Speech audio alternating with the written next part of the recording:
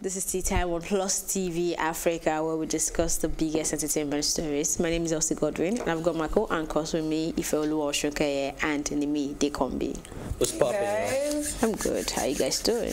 Good. Blessed.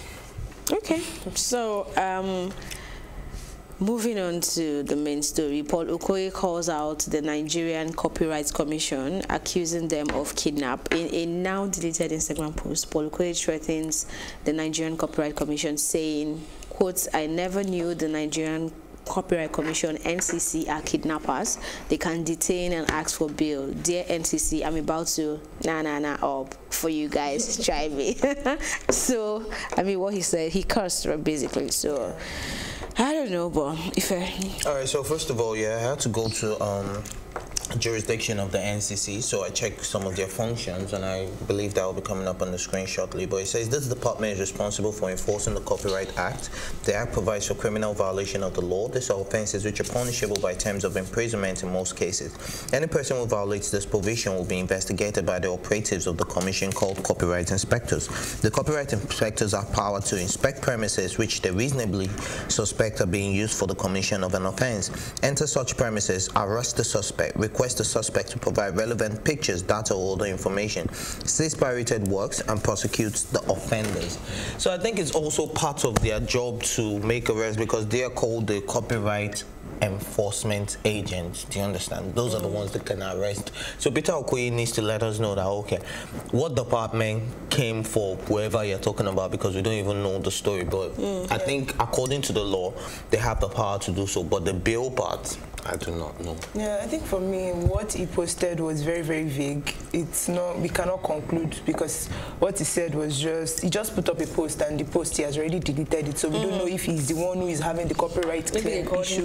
We don't know if he was the one they arrested, or maybe somebody is signed, so or he was Instagramming from the bail. Maybe, like, I don't know. So the story is very, very vague, and he has not come out to even say anything to even back up what he has said before. But I took it off. I'm sure he got educated that, okay, they actually have the power to do some of these things you're accusing them of, and then he was woke, and then he took it off. Say he was woke. But from what nimi is saying, yeah, his post is actually really vague. He didn't tell us what happened, how you got to that point, who is affected. Like, there is no information. But like Ife has said, though, the NCC is broken into 5 different parts, which is the enforcement, prosecution, administration, public affairs, planning, research and statistics, and finally finance and development department. So they have different departments for different reasons. However, when they have to make an arrest, they usually go with the police, because they don't have firearms and all that, and they need to be safe. You know how things can get out of hand. So they have the right to arrest, but now when they arrest, I'm not quite sure if they have a place of holding for them in the NCC, or it's given the authorities like now handed over they go to with the police. Yeah, I'm saying where they stay. Even framed it, he said he does not know if they have the right to kidnap. So he's accusing them of kidnapping, not necessarily even arrest. Well, we know the way the enforcement agents are in this part of the world. They kidnap you, they don't arrest you. Oh, wow. So they come for you like 5 a.m., 4 a.m. Do you understand? If that's not kidnapping, what is it? They don't give you a warrant of arrest, and they just throw you into their boss. That's kidnapping. But we don't see it like, we see it like, okay, it's normal, but it's actually a violation of our human rights. Yeah, and it also shows how dysfunctional the security systems in this country can be, because looking at that means that anybody, apart from these policemen or these NCC people, anybody can just come up to your house and say, oh, we are from the police. You need to come with us. Without no warrant, without anything, and you just go with them because you think that they are police officers and they could be kidnappers. So I feel like what Paul has said should challenge the government to do and place proper structure so that Nigerians don't have to be scared for their lives, because this is not the first time that people are having copyright issues. There was the Runtown also had issues, and then Two-Face and Blackface too. They've also had, you know, this copyright claims and that all one that. is different from Paul Okoye's I mean, it's absolutely so different because we don't even know where he's coming from, or who he's fighting with, or what the issue is. Those ones we know is an agreement, legal tussle, and copyright for Blackface and Two-Faces. Oh, you stole my work without giving me credit and blah blah. We understand all that. If there's a system that is even in place to even prevent something like this from happening, it would prevent all of this drama and all of this dragging on social media. Okay, well, we hope that he explains, or maybe like you said, he has gotten woke and apologized to whoever he needs to apologize to. Let's move on to Terry G, who says he's the Jesus of Nigerian music. In a recent interview, he said, "I am the Jesus of Nigerian music. I am not the Christ. The Christ is the Savior. Jesus is a name. And for the fact that Jesus is the most popular name that died for us and sacrificed for us, it took me a while to take this risk that a lot of persons discriminated against me for, and now they see people smoking, doing stuff, and nobody's talking. There must be a pace setter." End of quote. Yeah. I understand where it's coming from. I don't really agree with it. I don't feel like he needs to categorically call himself Terry Jesus as well. But that's G-E-Z-U-S, not the, but his explanation makes sense. He said he's not the Christ. Christ is the Savior. But Jesus is the most popular name. So it's like, what's it called? A metaphor for somebody who sacrificed a lot for the entertainment industry or for a particular trend. No, for a particular, that's why I rephrased that, for a particular trend in the entertainment industry. Because when Terry G was doing all these Alanta, we're looking at him like, this one is a crazy man. He rings the bell and all of that. But now we see people doing Teshumole dance, and I personally wouldn't dance Teshumole, but when I see... Why would you dance Teshumole? No, because you are learning. That's why you're defensive about this.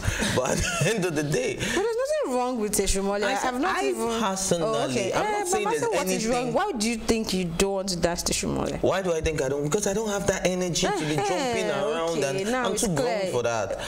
You get me? Yeah.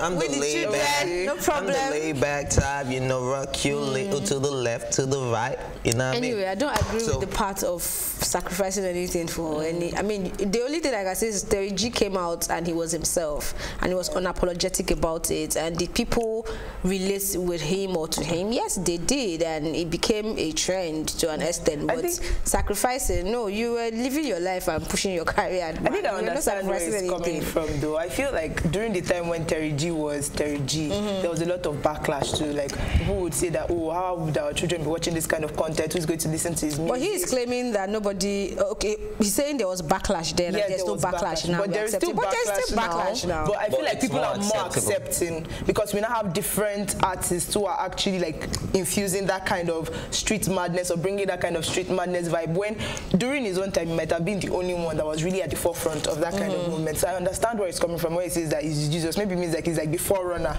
or the pace setter, like he said. I think that's just where it's coming from. All right, it's time for a very quick break, but when we come back, we definitely have more to discuss.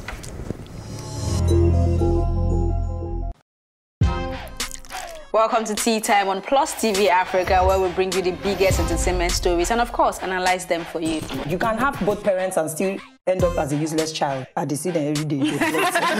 Most times, I worry more about where I'm coming from and where I am now, and that determines my next step.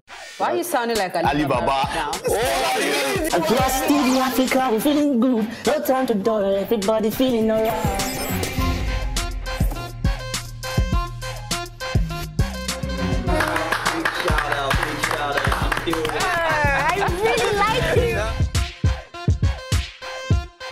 I still make music and people are still buying. Sometimes I look myself minimal IU. Akpala music is for mature-minded people. I got DMs sometimes from Malawi, like, sleeping early.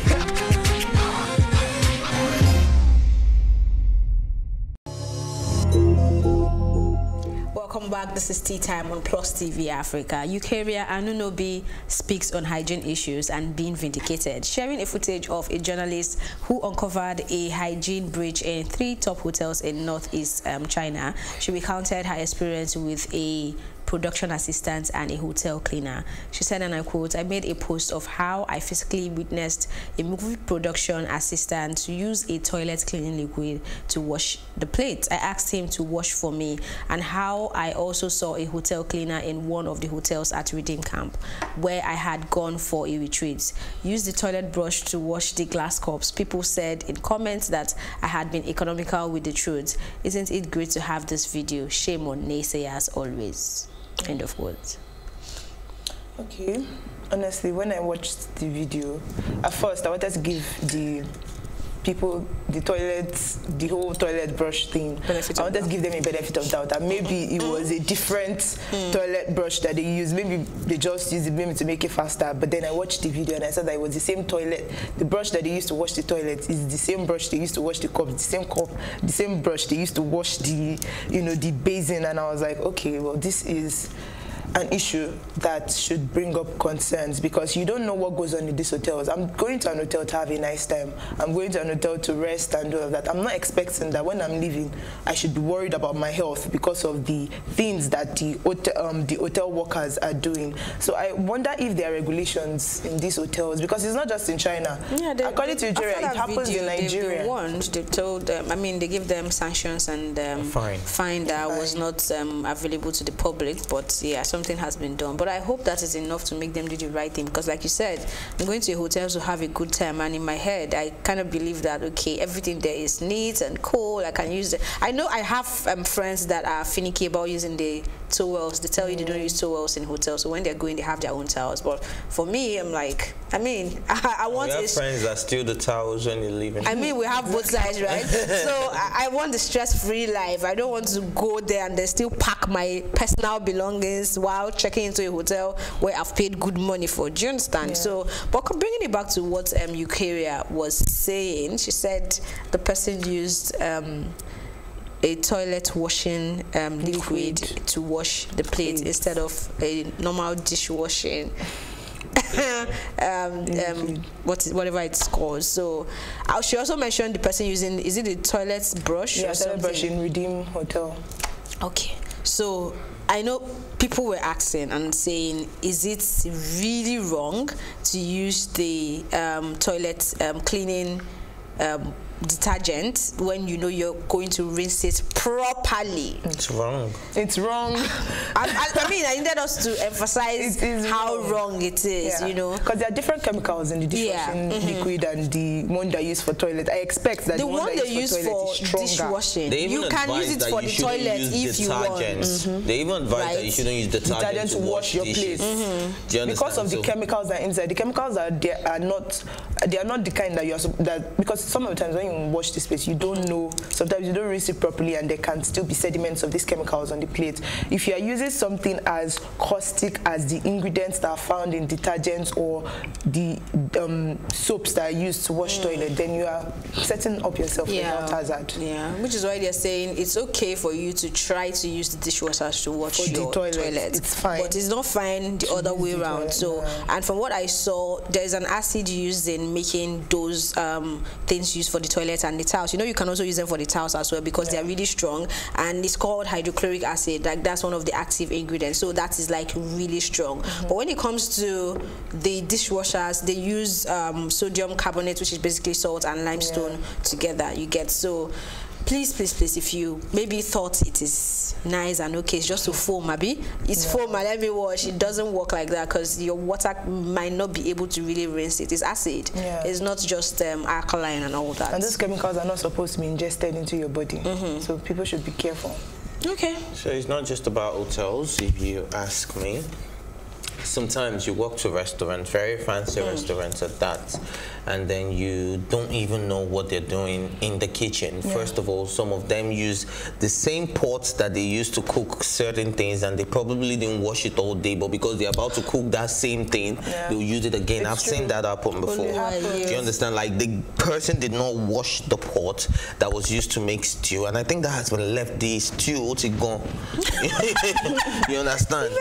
They now poured what they wanted to use to cook jollof rice. So I can imagine the flies that had perched on that. And I walked away from that place. Now, another thing is that you see a lot of people, you know, somebody posted something, I think sometime last week, saying that just know that every time you walk into a restaurant, the utensils you use, like your fork and all of that, has been used by more than 1,000 people. And that got me thinking. So I'm like, okay, so if I'm going to a restaurant now, but thank God for the plastic. So even when I go to a fancy restaurant and then you're about to give me a stainless, I ask you, do you have plastic? Do you have disposable spoons? Because I just have this mind state now, because at the end of the day, you see people with lots of germs in their mouth, bad dentition, bad this, bad that, and they keep putting that same thing, and then I'm supposed to walk into that same restaurant and use that same fork. But I think this is why this type of reports, I'm not saying it's wrong, it's absolutely necessary, it becomes a cause for concern, like you said, because when you go to certain places, you want to expect that they hold hygiene to a certain standard. So the kind of restaurant you're talking about now that has the cutlery setting and all that, we will want to hope and believe that they are washing it, because they don't even wash. They just wet a rag and they wipe. They do. I'm telling you, and they put it back. I'm not generalizing. I'm saying that, look, the same way. Okay, did you hear the China reporter who uncovered this hotel stuff? She said most of this hotel attendants that did this thing, they said it's a constant rush. They have a particular target. Okay, maybe they tell you between 10 to 12, you have to clean like 12 rooms, 14 rooms. So they're actually trying to rush. It's not like they're not aware they're supposed to use a different rag, but they're trying to, because once it's 12 o'clock, the hotel manager will probably walk up to them and be like, you've just done 4 rooms. Do you understand? That's because you're trying to keep up. So at the end of the day, I think the slave labor should also be reduced, like employ more people to do certain jobs so that you can get the quality. It's about quality of service and not the quantity of things they can do in a short time. So at the end of the day, I would advise most restaurants to please have disposable cutlery. I'm paying a huge sum of money for my food. The least you can do for me is make sure that I'm safe. Disposable cutlery, like, because I feel like disposable they're strong ones. Okay, they're strong ones. That's what I'm saying. Invest in disposable cutlery. Do you understand? Do you think it's cheaper for them to invest in disposable cutleries as regards or against them having more hands? Like you said, more hands to at least reduce the level of work they need to do and ensure. Do you know how much a pack of disposable cutleries are? The ones you're talking about that would be as comfortable. Yes, cheaper. Okay, I don't know, but let's go on a quick break. When we come back, we have more to discuss. Welcome to Tea Time on Plus TV Africa, where we bring you the biggest entertainment stories and, of course, analyze them for you. You can have both parents and still end up as a useless child. I see them every day. Most times I worry more about where I'm coming from and where I am now, and that determines my next step. Why are you sounding like Alibaba now? Plus TV Africa, we're feeling good. No time to dollar, everybody feeling alright.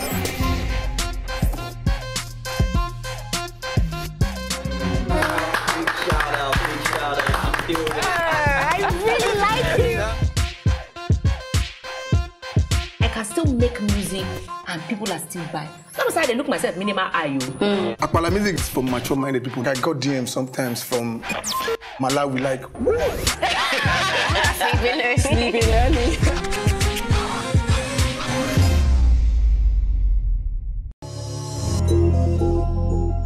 50 Cent wins another $5,000 from Tiara Mari in sanctions battle. According to documents obtained by The Blast, she has been ordered to hand over the cash in sanctions and give 50 Cent access to her financial records so 50 can collect on the $30,000 she owes him in attorney fees. Anytime we have this conversation, it just makes me laugh. Like, see how you just wake up and find trouble, and 50 has time. Like, he has all the whole time in the world for you not to waste his time. He always settles his scores. So it's, if you go against 50, 50 would go against you with everything, with everything that he has. And I think the reason why they asked her to pay an additional $5,000 is because she has not paid the 30,000 that she's supposed to have paid. She didn't show up. Yeah, she didn't. And then it was even like that. Okay, you know that she earned $100,000 last year. So why has she not paid him? That the fact that she said she was broke the last time they went to court, that excuse no longer holds. So why has she not paid him the $30,000 that she's supposed to pay him? I mean, she sued him because of a video, a sexually explicit video, and she accused him of revenge porn, and then he backed, her case was thrown out of court, and now she has to pay 50 cents, you know, the money. So I'm wondering why she has not done that. Doesn't she want to avoid drama and... maybe because the drama keeps her in the news. True. Maybe that's why. I wonder why she hasn't paid him. Well, the drama keeps her in the news, but it keeps breaking a bank, so... What's the sense in that? Secondly, this is what happens when you sell your life rights to somebody. Obviously, 50 Cent will keep coming for you because he has a right to your life in the first place.